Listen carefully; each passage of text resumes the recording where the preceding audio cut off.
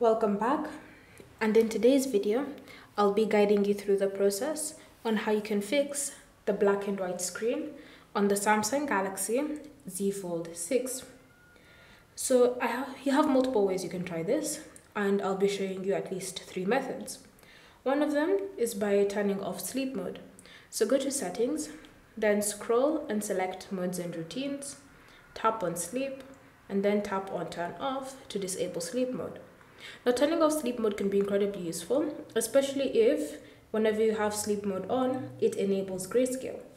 If that hasn't fixed your display, then don't worry, we have 2 more options to try.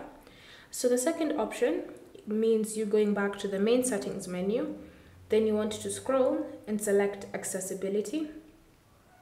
Under accessibility, tap on vision enhancements.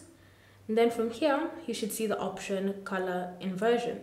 If this is enabled, you want to turn that off by tapping on the toggle, and you'll notice your screen changing. If you feel as if your screen still isn't completely fixed, the way mine isn't, then there's one more thing we can try. And that's by, in your vision enhancement settings, tapping on color correction, then disabling this feature.